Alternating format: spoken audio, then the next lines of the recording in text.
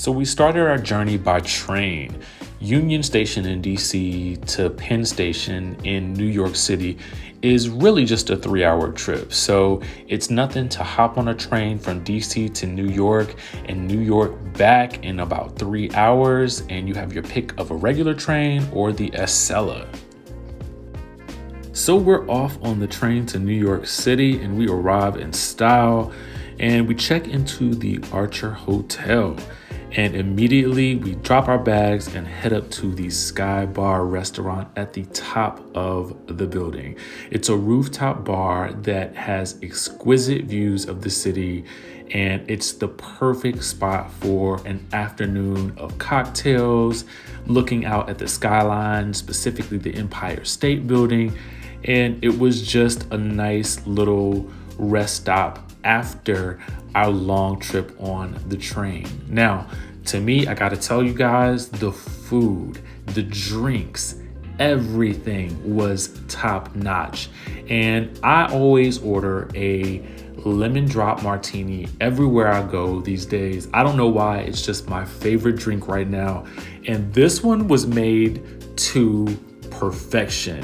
The sugar around the rim was everything. And it was just a nice little way to begin our trip. And the food, oh my God, the food was so good. We had these peppers here, and we also had burgers and rosemary fries. These rosemary fries were everything. Honestly, I wanted to go back again. So after we left there, we took a little bit of a break, a little champagne break, if you will, before we headed out to our first spot of the night. And as you guys see, I have my favorite champagne, which is Vouv, because it doesn't give me a headache. So we finally get to BBQ's, the spot we always go to on a Friday night when we get to New York City. Now, some people may think it's very touristy, but personally, I think it's the perfect way to start your New York adventure. We went to the one, I believe it's near Chelsea. And then the next day, it's time to start our day and head off on a Saturday fun day in New York City. And where are we headed to today? It's called Il Bastardo, and it was honestly not that far from the restaurant, well, from our hotel, but I gotta tell you, this place is different. This place, they give you your own bottle of champagne that comes with the meal. Oh yeah, so you know your boy had to order the Vouv Clicquot, okay?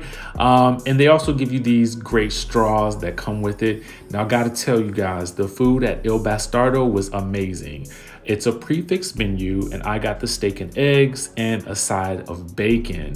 Now, as you guys can see, it's a pretty celebratory atmosphere. Everybody gets their own bottles. They even let us test some champagne that they thought that we might like, just in case that we wanted something different.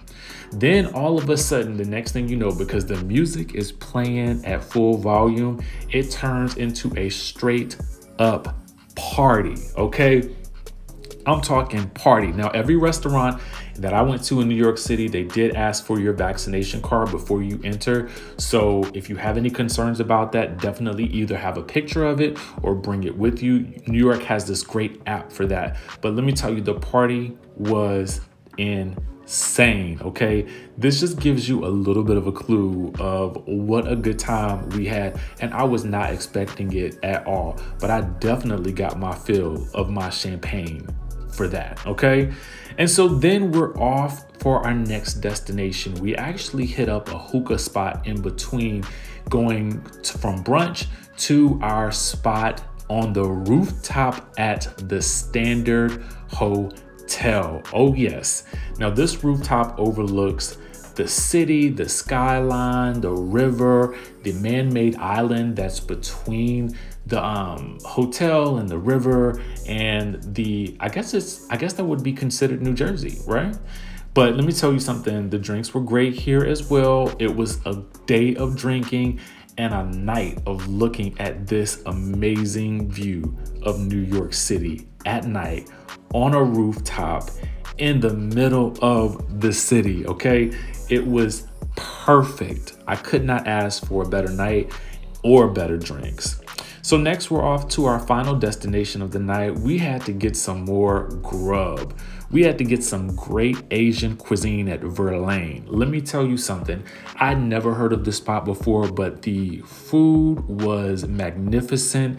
The vibe was chill. It was a perfect way to end a perfect night out on the town in New York City, okay?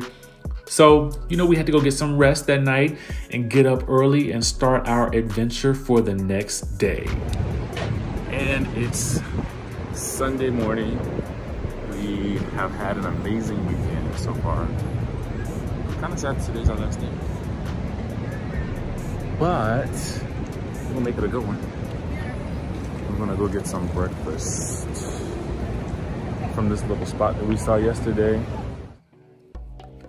All right, so we actually ended up at a hookah spot for a little bit of a late afternoon brunch sort of evening session. These chicken wings were amazing. The seasoning on them was so good. I honestly cannot remember the name of this restaurant. If I find out about it later, I'm gonna put it down in the description down below. But I can't tell you how good these wings were, and they were surprisingly good. I was not expecting the food to be so good here, but it was. And the chef even came out to specially prepare a dish for my homegirl because they went to high school together. And this just looks just lovely. She doesn't eat meat, so this was perfect for her. On Sunday, we got to spend a little bit of time walking around the city, which was really nice because we hadn't really had much of a chance to walk around. And what do you know? There's the Mexican Day Parade going on not too far from the hotel. So this was kind of awesome to experience as well. And it just goes to show you never know what's going to happen in New York. I hope you guys enjoyed this vlog and be sure to subscribe for more.